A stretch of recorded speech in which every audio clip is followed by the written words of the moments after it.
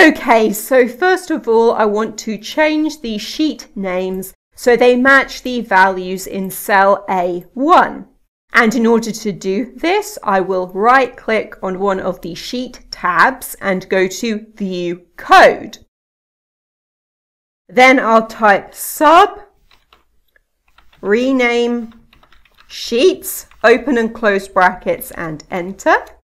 Then I'll create a for loop. So I'll type for each worksheet in sheets. I'm going to take the worksheet name and make it equal to a value in the worksheet in range A1. Then I need to type next worksheet to get it to loop back to the beginning, so it loops through all of the worksheets.